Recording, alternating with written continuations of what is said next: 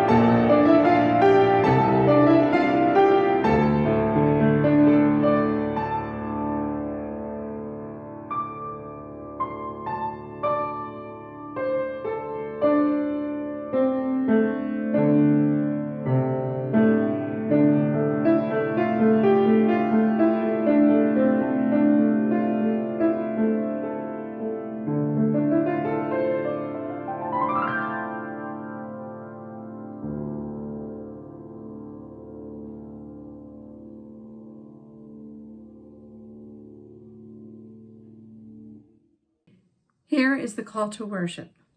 In the Advent seasons, when the past is fled, unasked, away, and there is nothing left to do but wait, God, shelter us. Be our surrounding darkness, be the fertile soil out of which hope springs in due time.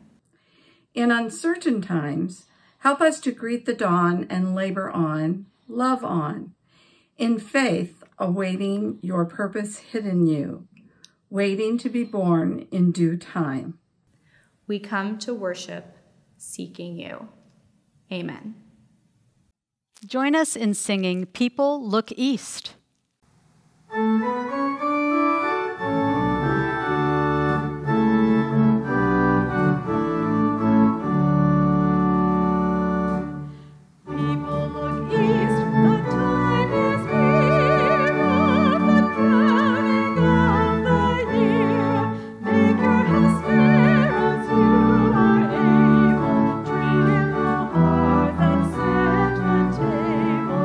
People look east.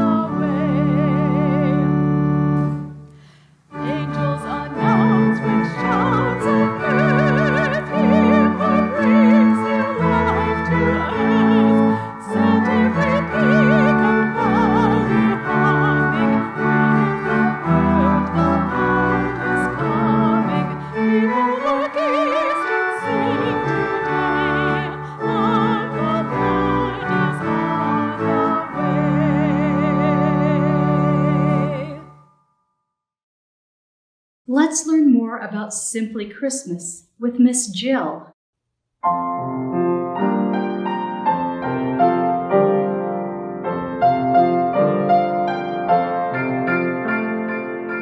This is where children belong. Welcome as part of the worshiping throng.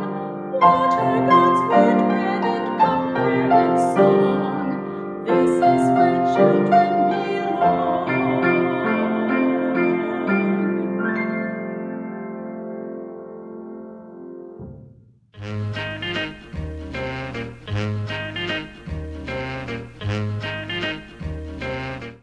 Hey kids, welcome back to Simply Christmas.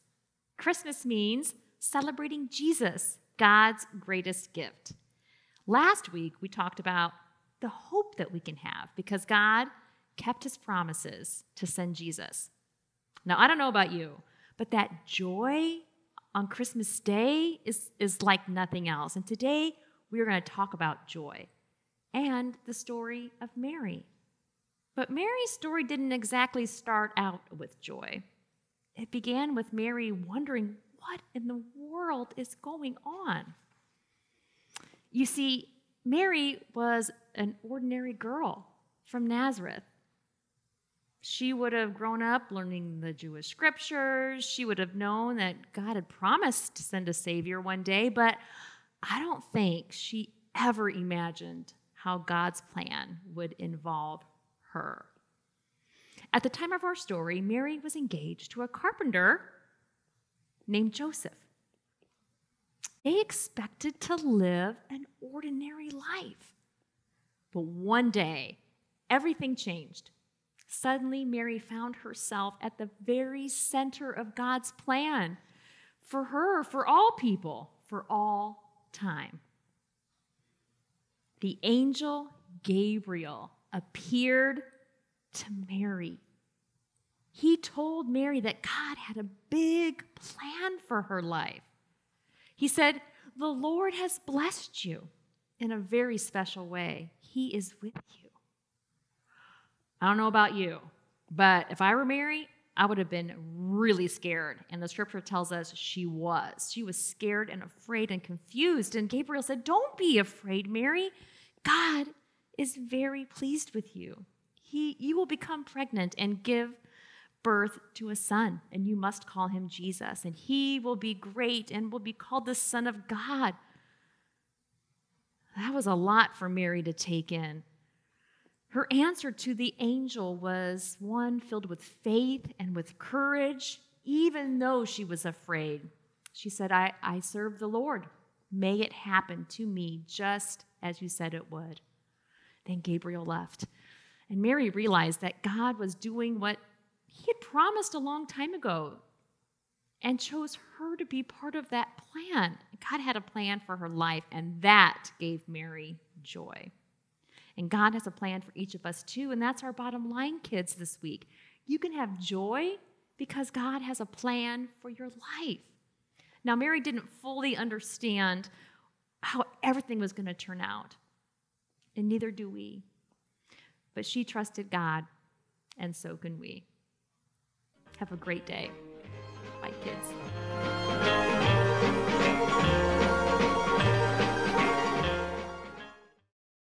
Our first scripture reading is from Isaiah chapter 61, verses 1 through 4.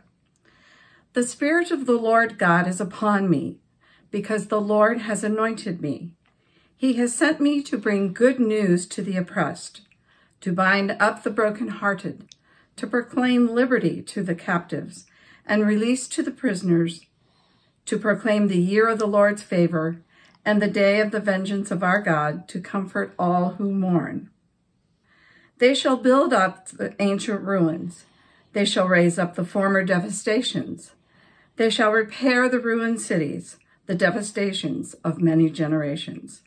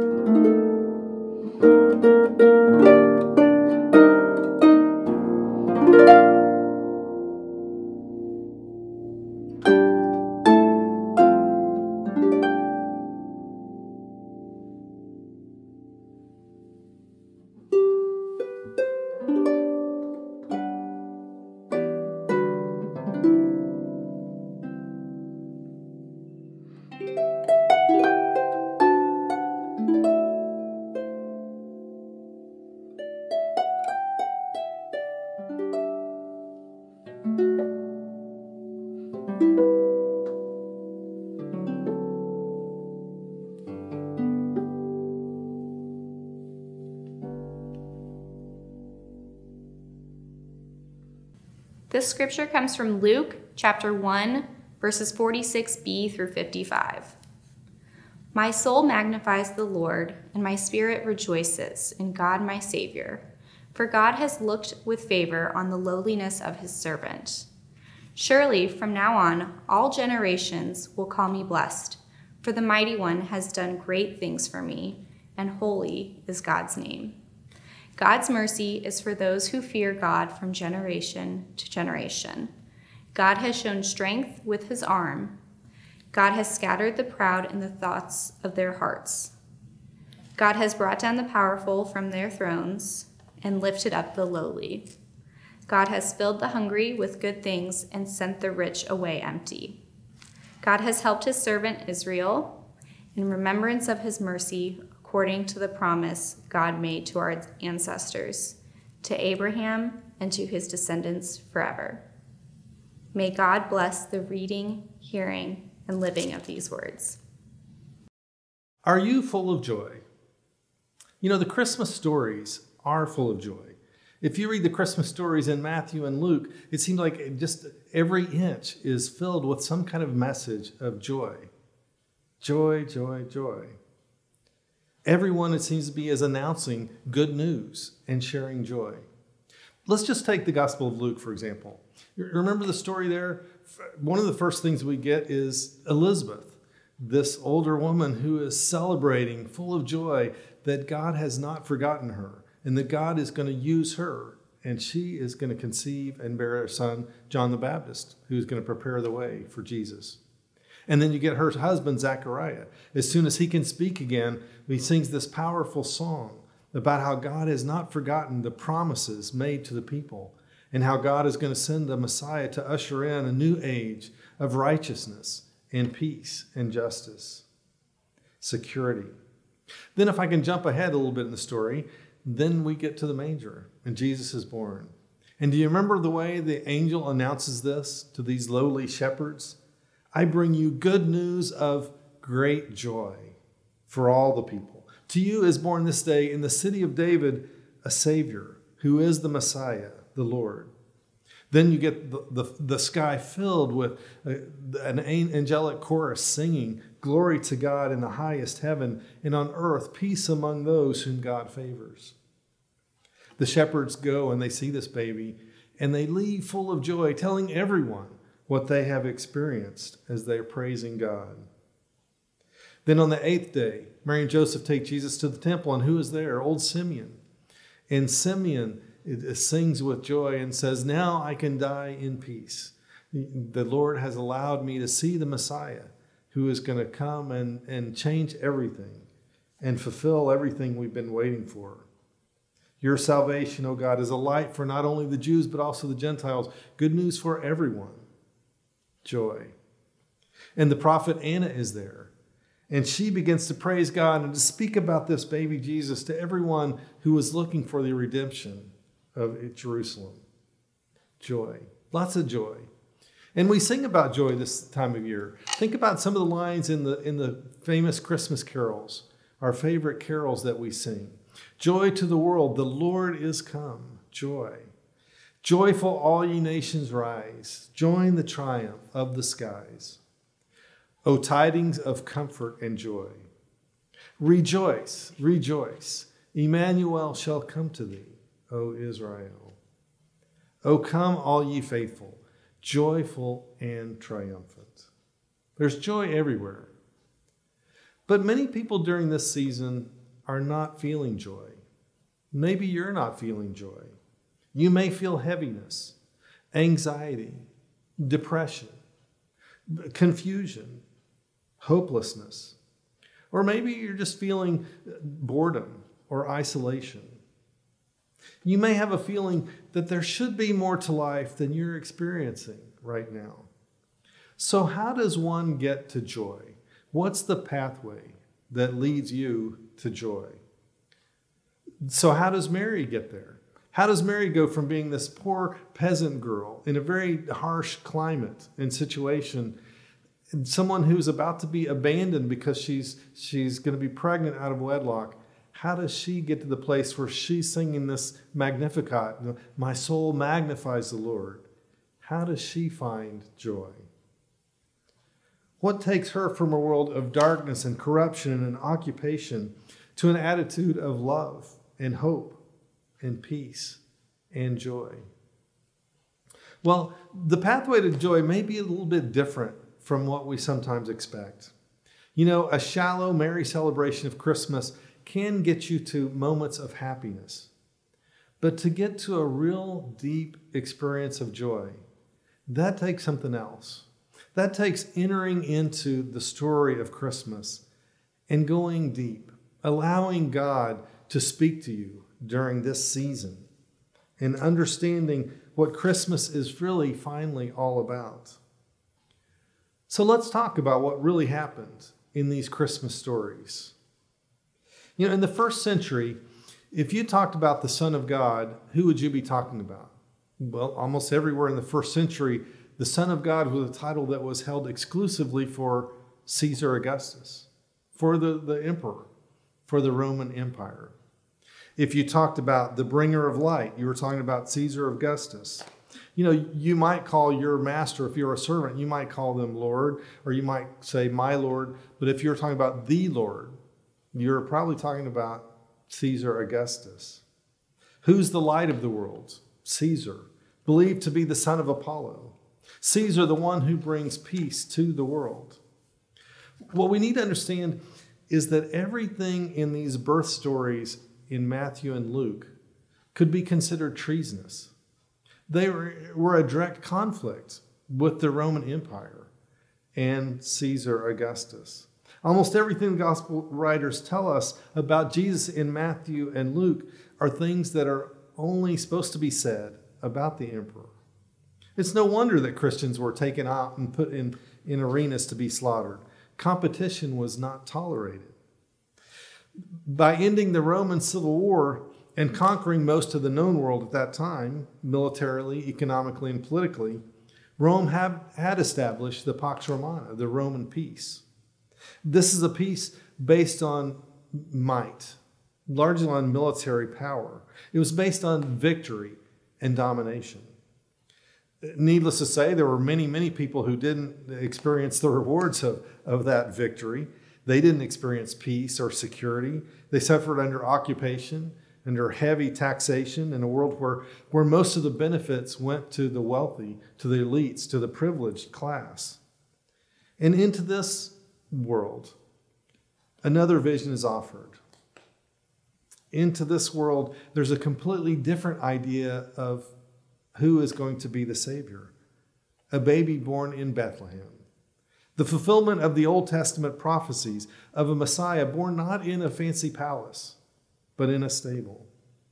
The Son of God brings peace not by military might, not by political victory, but through establishing the kingdom of God, establishing a community of justice and righteousness.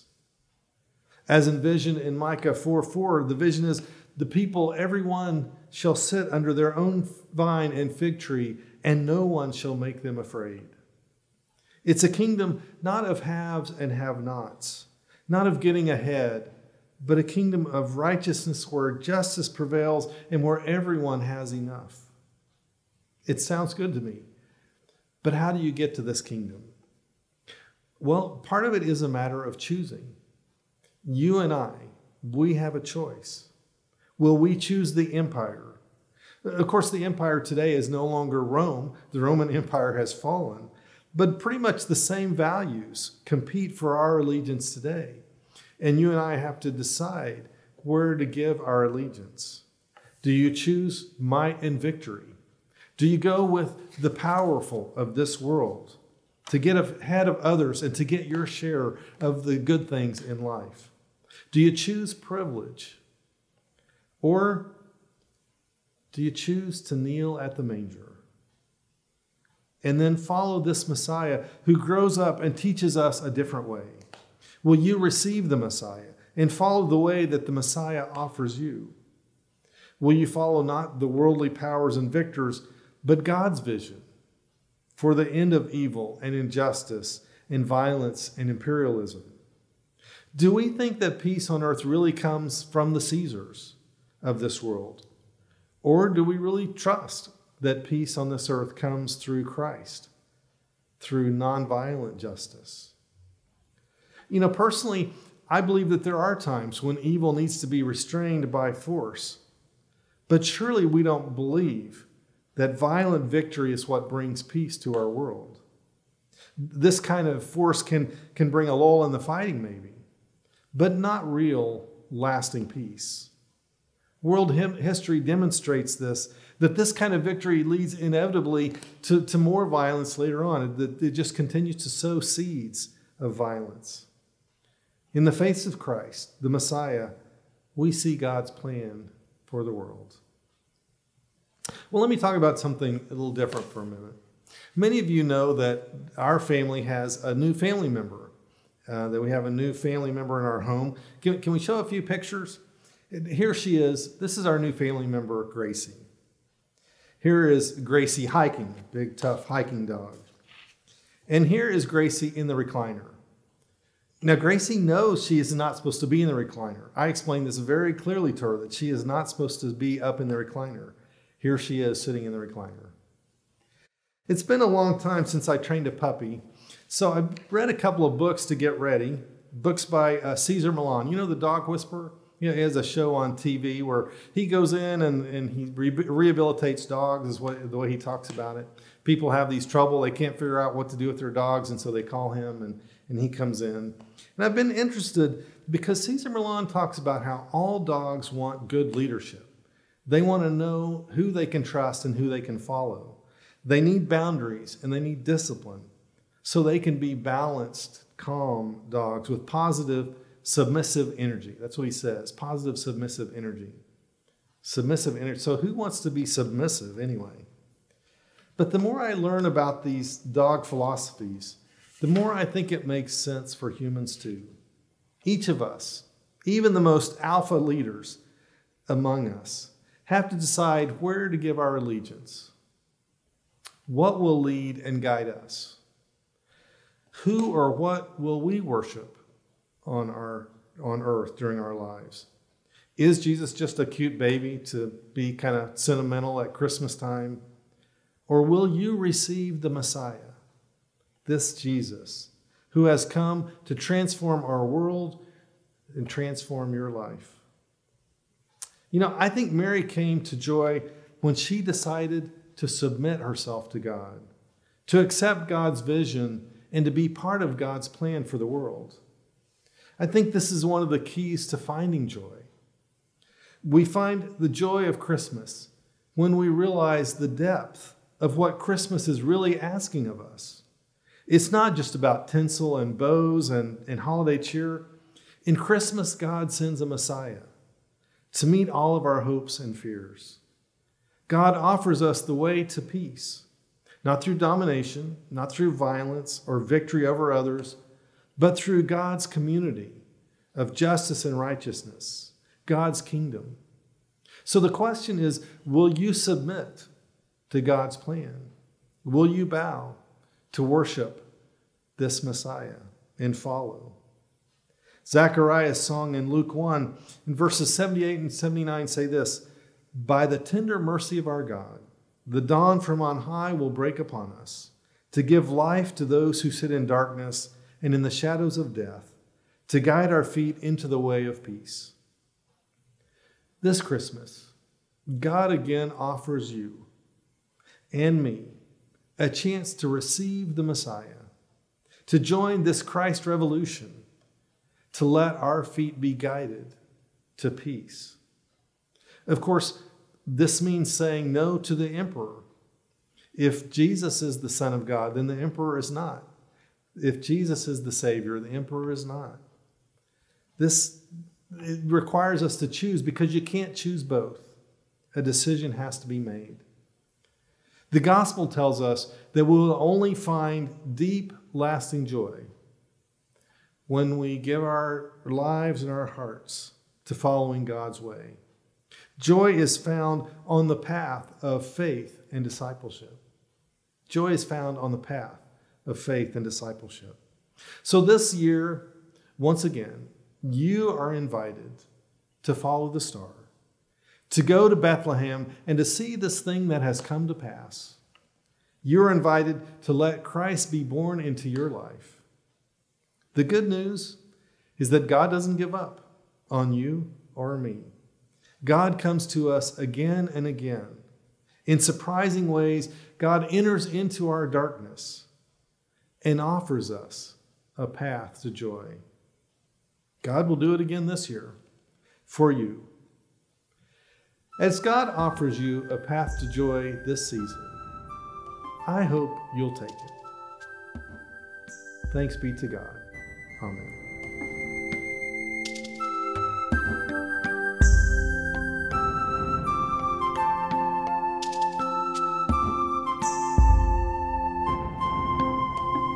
Let us pray. O God, who is always with us in times of joy and sorrow, in times of despair and hope, in times of laughter and tears, we thank you for your presence with us today. As we worship and center our hearts, may our spirits be receptive to your love. Thank you for your never-ending care for all people. Thank you for the tireless work of our healthcare providers, scientists, and first responders. Thank you for our messengers, wise people sharing public health messages, and postal delivery people bringing letters and cards of goodwill. Oh God, we pray for your love to be made known to all who are struggling these days. For those who are lonely, give them comfort. For those facing illness, give them your healing. For all who are struggling in mind, body, and spirit, we pray for comfort and strength. O God, when life is uncertain, remind us to depend upon the certainty of your love that never fails. Through your love, God, you created this world and then sent the gift of love in Christ to bring us light and hope. May that gift continue to help us grow in your love so that our faith grows stronger each day. This we pray in the name of the one who taught us to pray, Our Father, who art in heaven, hallowed be thy name. Thy kingdom come, thy will be done, on earth as it is in heaven. Give us this day our daily bread, and forgive us our trespasses, as we forgive those who trespass against us. And lead us not into temptation, but deliver us from evil. For thine is the kingdom, and the power, and the glory forever. Amen.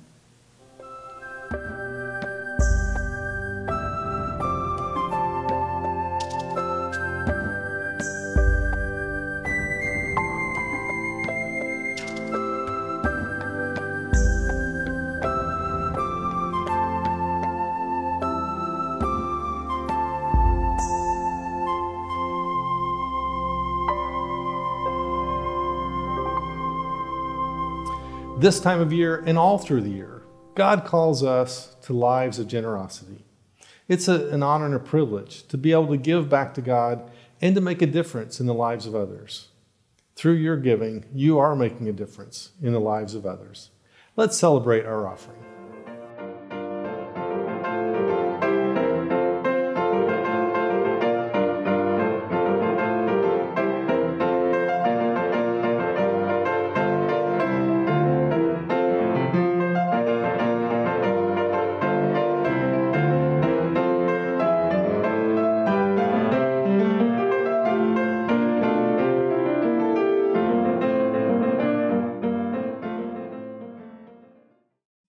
Please join us in singing There's a Song in the Air.